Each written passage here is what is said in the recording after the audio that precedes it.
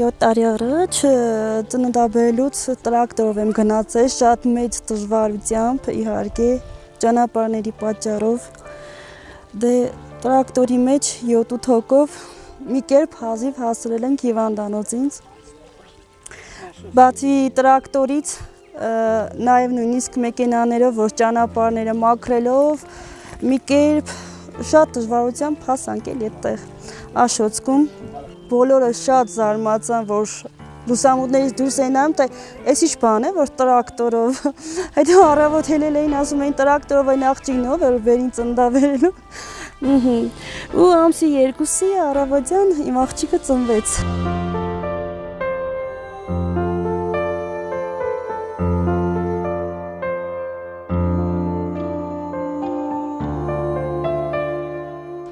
Մենք եթե շտապօգնություն կանչենք ամասիայից, մոտ մի ժամից հազիվ կա, որովհետև ճանապարհները շատ վատթար վիճակում են։ Ես հիվանդ կին եմ, շատ հաճախակի հիվանդանում եմ, բայց մենք չենք կարող շտապօգնություն կանչել, որովհետև մինչև շտապօգնությունը կա հասնի, ես արդեն կգտնեմ գերեզմանոցում։ Շատ վիճակը շատ վատ է, մենք կուզենք այստեղ լինի մեզ բուժքույր եւ բուժկետ, որ մեր առողջությունը այստեղ շատ հեռու է, հիվանդանոց գնալը մեզ շատ պրոբլեմ է, մինչև մենք Գյումրի հասնելը ամենակիչը պետք է մենք 5000 դրամ փող ունենանք, մենակ ճանապարհը ծախսի։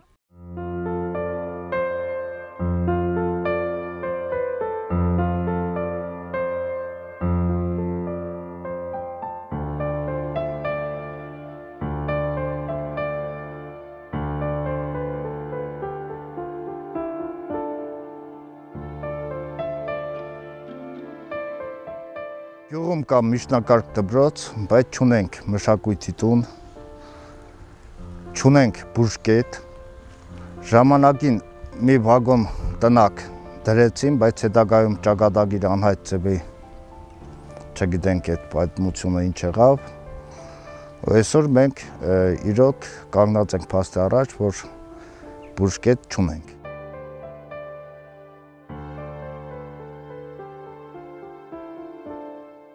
Բուժքույր կա գյուղում, որը սպասարկում էր իրենց տանը կամ կանչով գնում էր հիվանդի տուն, իսկ հիմա արդեն բուժքույրը մի տարի չի աշխատում գյուղի, կողքի գյուղից է նշանակված, ավելի է դժվարացել այդ խնդիրը։ Գյուղը մարզկենտրոնից գտնվում է 50 կիլոմետր հեռավորության վրա, բավականին դեպքերը շատ է լինում, փորձանքները, եւ մինչև Գյումրի հասցնելը բավականին դժվար ու երկար ճանապարհ պետք է անցնեն, մինչև հիմա հասցնենք բժշկական կենտրոն։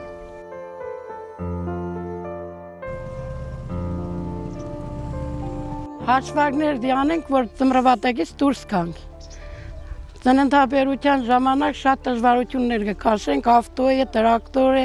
հարևան գյուղից է, մեր գյուղից է, օգնեն, որ հասցնենք Գյումրի կամ Աշոցք։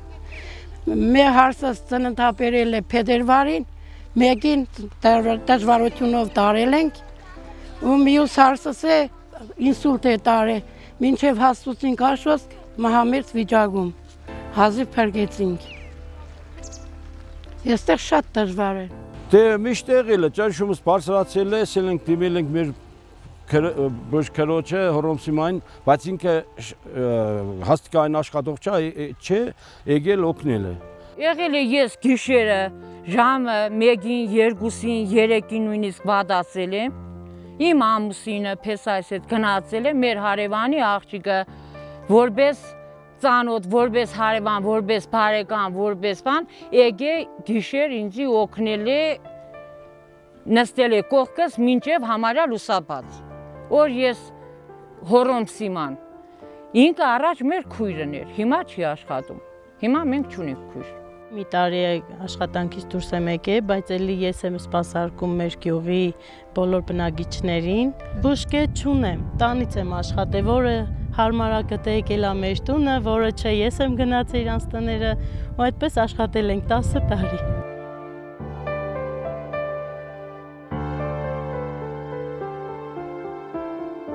Քանի որ կտրված ենք մենք աշխարհից, այդպես ասեմ, բնականաբար ձմռան գալու մոտ Մենք նախապատրաստում ենք ձմռանը նաև հիվանդությունների դեմ պայքարելու համար, ինչ հարկավոր է տանը, ինչ գտնում ենք անհրաժեշտ, դեղերը վերցնում ենք ապտեկաներից, պատրաստ լինելու, որ Աստված ոչ անի, հիվանդության դեպքում մենք ինքնուրույն բուժում ստանանք։ Պատվաստումները երեխեքին տանում ենք ամասյա, բժիշկը նայում է, պատվաստող քույրը պատվաստում է, ուղարկում է տուն, բայց մնացածը մենք ենք պատասխան տալիս։ Ջերմություն է, պատվաստվածի կարմրություն է, այտուցվածություն է։ ՀՈՌՈՄՍԻՄ-ի Հարոսյանը ամեն հարցում կանգնած է եղել մեր երեխաների կողքին, ճիշտ է հիմա չի աշխատում, բայց եթե ճանապարհ չլինի, Աստված չունի ձմռանը, բայց էլ ինքը կգա։ Բժիշկ, եկ մեր տուն, շատ հիվանդ է մեր կատուն, միջար արա լավանա, թե չէ ձեռից կգնա։ Հիմի մյուս հարցը հեղիը հաշվարկումով ենք եդիկ տեսը, որ ձմռավալ տակը չմենա։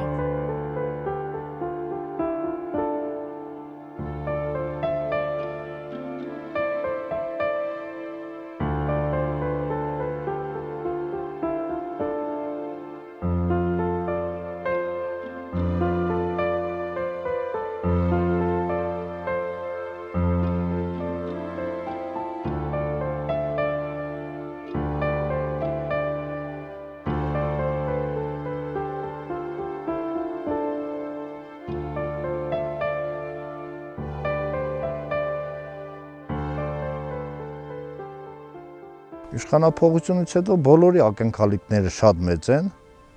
եւ հույս ունենք, որ արդեն կառավարությունը նաեւ ծայրամասային գյուղերին նույնպես որտեղ կենտրոնացված Երևանում միայն ամեն ինչը կլինի, այլ նաեւ շրջաններում եւ ինչի՞ չէ նաեւ մեր մոտ։